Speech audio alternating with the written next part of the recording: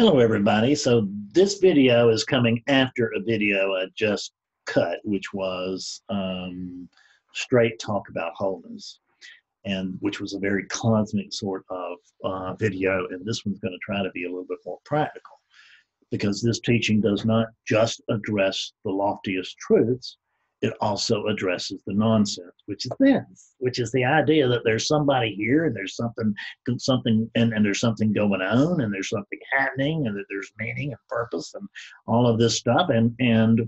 Uh, what I want to tell you is that as long as it feels like that, do your best. That's simple. Do your best. Isn't that nuts? The best advice that a sage can give you is do your best, but that's the truth. What have you been doing all of your life? You've been doing your best. You've actually been doing the only thing you could do. It felt like you had options. It felt like you had choices, but you didn't. But as long as it feels like there's someone over there that has options and can make choices and all of that and decisions, then make the wisest, most compassionate decisions that you can. Do your very best. You can't not do your very best, even if your very best sucks out loud, like mine used to. And who knows, it might now from some perch. But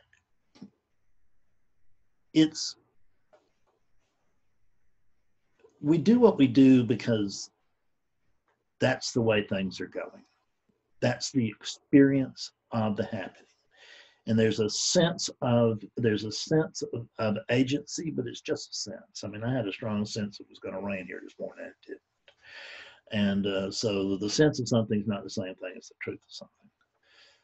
It's just mere. It's an experience, but there's no experiencer. That's just what's weird. But as long as it feels like there's an experiencer, do your best. Just do your best. See, and make the wisest, most compassionate decisions that you possibly can, even if that includes stealing a purse on the subway. Right? I mean, do your best, and if your best includes stealing a purse on a subway, then there's going to be a sense of a you that if caught is going to get punished for that, and the body kind of takes the rap for these things within the world of experience. But there couldn't have anything else happened, so don't berate yourself. The body will get punished. If it gets caught, this one did, right? It got caught in a bunch of stuff, and it really got in a lot of hot water, and that long arm of quote karma is still there. There's there's the shadows, but you never really get rid of your past as long as you're living as a human being. Not that there is a past, but there will feel like a past. And as long as there feels like a past, my best advice to you is give up resisting it. Like, oh, I shouldn't have. Really? Is that right? You shouldn't have? I mean,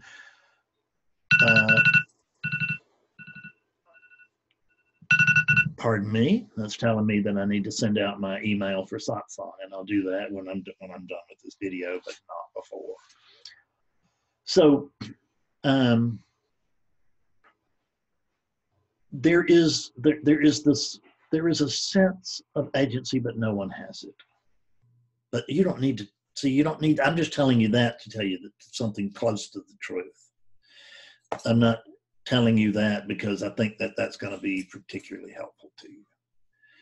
You do your best because there's only what's happening, and it happens exactly the way that it does. There's no such thing as it should or would or could. There's only this happening. And we can resist the past if we want. I shouldn't have. God Almighty, I have got a long list of shouldn'ts, right? But I've long since given up on shouldn't. It is what it is. And it's just an experience of past. There's actually no one here that has a past. But there's an experience of one, and I notice that it's not all pleasant by any means. But mostly now it's pleasant, I must say. And it doesn't mean that if you get enlightened that everything goes write in your life for you. I can just report on what's happening here. What's happening here is that things didn't go particularly smooth for the first few years of enlightenment, if you want to call it that. But they certainly do now, and it's just. That's what's happening. I do my best. I've been doing my best. Betsy and I had done our best. We were sitting outside last night, or yesterday afternoon, in our yard with the newly fenced in this little area on the side that we kind of set aside to be my little sort of sitting meditation place, reflection place, whatever. And we were just, and we can't believe that this is our house. We haven't done anything to get here. It's hard evidence of the dream nature of this experience that we're even in it, right? But, and I knew what I was saying when I said it. And I said, I don't want to say, and then I just said, but I'm going to say it anyway. I said, I'm kind of proud of these units.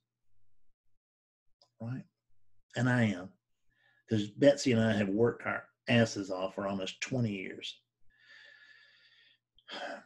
And there's something here to show for that. None of it exists. There's no Fred, there's no Betsy, there's no 20 years, there's no time. There's no time, there's no space. There's none of that. But there's an experience of a Fred, there's an experience of a Betsy, there's an experience of a teaching. I have a story that I tell about this teaching. The story I tell myself is that it's important. And I get emails every day that validate that, and comments every day that validate that. But of course, it's not true. I mean, the earth is going to fall into the sun, right? What is the meaning? What is the purpose? What is there's not one, but it feels like there's one. So live up to that. Don't go to that. I'm going to, there's nothing here. There's nothing going on. And I am going to go sit on the sofa and watch cartoons and drink beer. But if you do that, that is your new practice in trying to get enlightenment by doing nothing, or trying to clear up by getting nothing. But you've had it, because really, I tell you, an enlightenment experience can be a really insidious thing. Because, I mean, I had one in 1992. It was 14 years before I had another, and I just couldn't get that thing out of my mind. It haunted me. Which is a good thing, because when suffering came about, then in a large enough dose, then awakening occurred here, and I knew what it was, right? And I had immediate context for what was, awakening just occurred.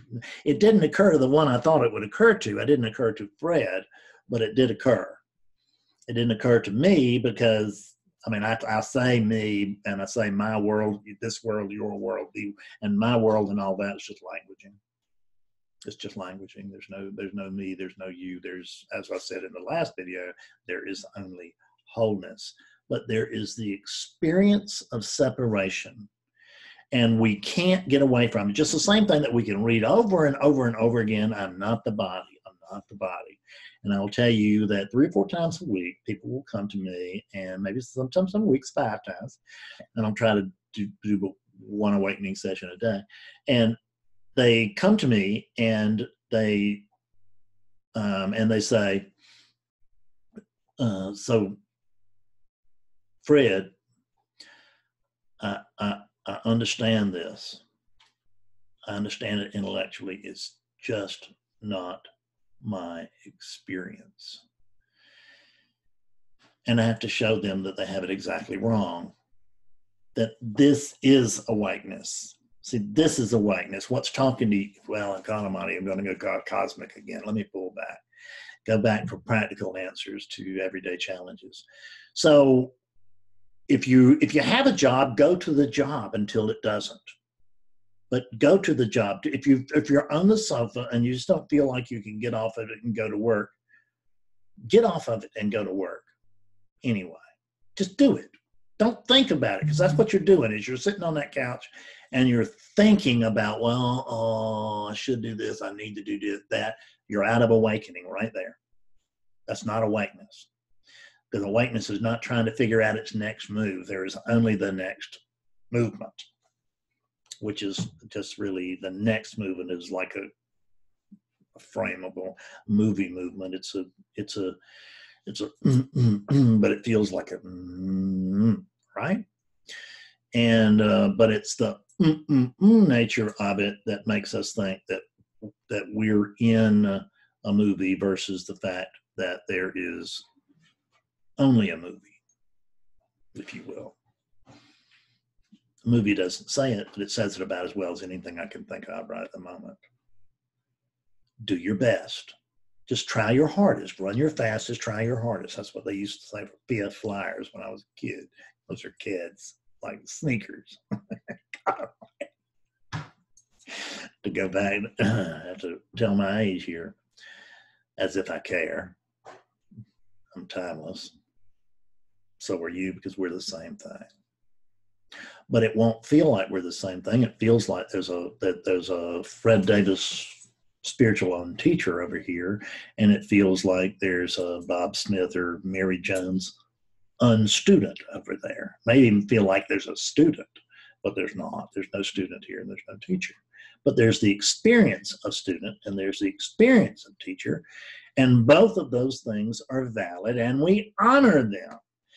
Because it's not, I promise you, it's not that there's only the vastness and no relativity. It's not that am I Fred or am I the vastness? I'm both.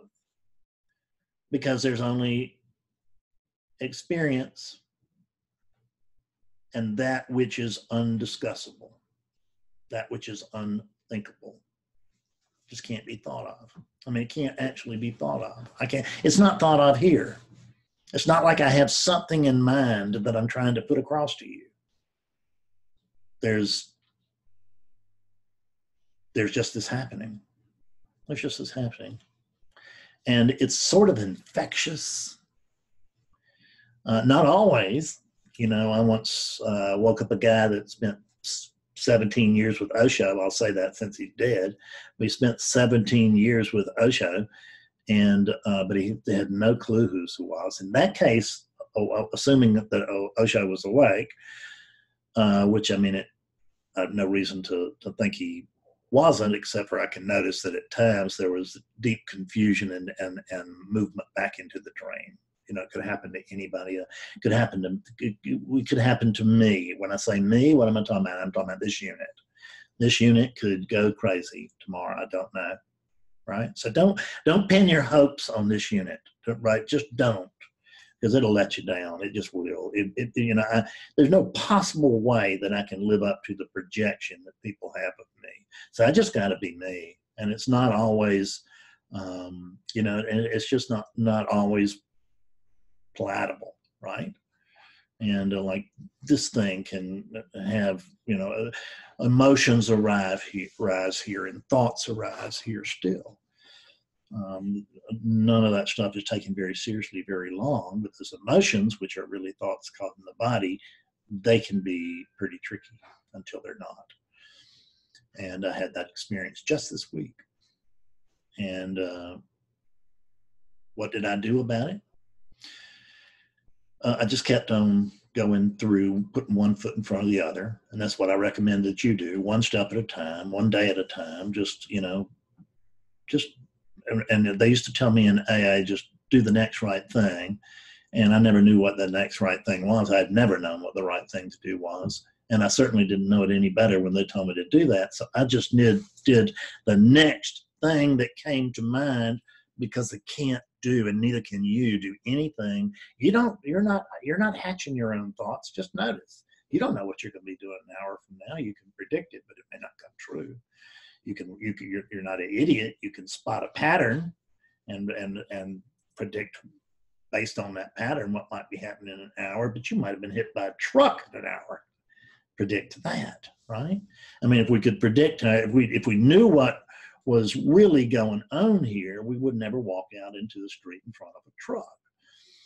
And we're not controlling our thoughts. Because if we were controlling our thoughts, we'd certainly look both ways. Do you see that?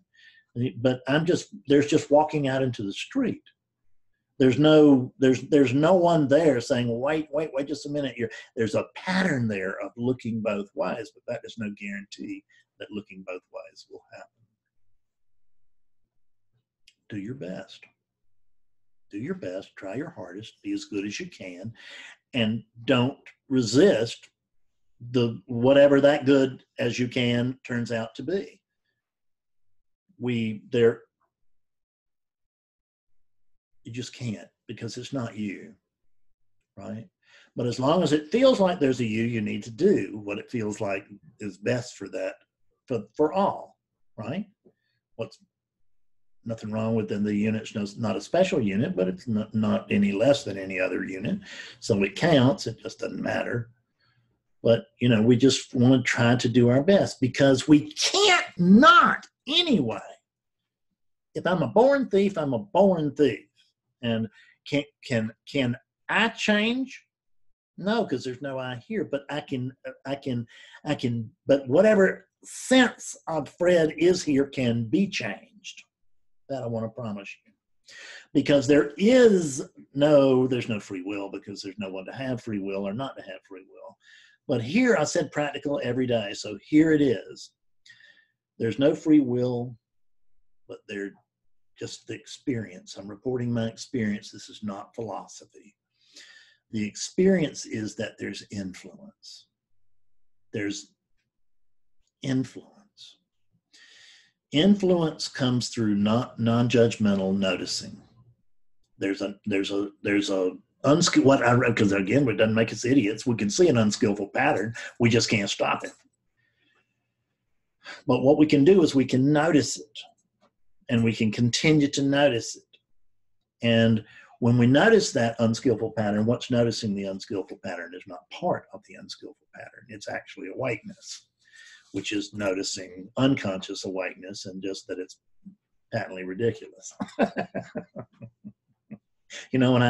If I look at this thing on the relative level, it's just an idiot. It really is just an idiot. It's a charming little idiot, but it's just an idiot. It just is so wrapped up in all this stuff that from the cosmic view is meaningless, but from this view is precious to me. Let it be precious. Why not? You can't not let it. You can sort of work against yourself by being resistant. I don't understand how that works, because you can't be resistant unless that's what's going on, part of what's going on. But it occurs anyway. See, the thing about, as I said in the last one, you can't understand this, because what's actually happening is paradoxical. That's the reason I don't call what I do non-duality, other than as a marketing term. But when it really gets down to serious, I never talk about the fact this non-duality. I don't even know what the hell that is. I know what non-dual philosophies point at, all of this, that, and the other. But see, they know what can happen and can't happen. I don't. They know what you should do in order to wake up. I have no idea. But I can tell you that does appear to be there seems to be a lot of contagiousness around this unit. If you're listening to it, odds are you're either awake, or you're going to wake, or you've been awake and you're going to clear, or you want to clear, or you're whatever. So, and it's not just this one. Whatever spiritual teacher you gravitate toward, this is just one that happens to be a spiritual unteacher. I don't have anything to teach you, but God Almighty, you know so much that it's going to take me years and years, perhaps, or 90 minutes, which is the case, to help you see through all of the stuff that you think you know, that it just isn't true. That's the problem. It's not that the truth is not here, that it's not obvious, that it's not visible. It's just that we're mired in thought. We're believing thoughts that are not true. What's believing thoughts that are not true? Wholeness. Thoughts arise within wholeness, but they don't arise to wholeness. See? Because they can't. They're part of wholeness. There's no separate wholeness for them to take part in. So we just accept this the very best we can, as gracefully as we can. And if we resist the heck out of this moment, resist the heck out of this moment, and don't try to beat yourself up about it, because you are not forming these thoughts. Your ancestors are forming these thoughts for you. The world, the conditioning of the world, and your immediate circumstances, and the vast circumstances of global warming and everything else, all of that's making the decisions for you. So, and when I say they're making it for you, I'm really talking about the experience of a unit over there. I'm not talking about a separate anybody. Do your best. Years ago, a young woman asked me, she had just graduated from college, and she had actually just had an awakening experience with me, but it was fleeting. And she had, she popped through, but then popped right back in. And so she came up to me after the thing and she said, well, Fred, what do I do now? And I told her, well, my advice to you is to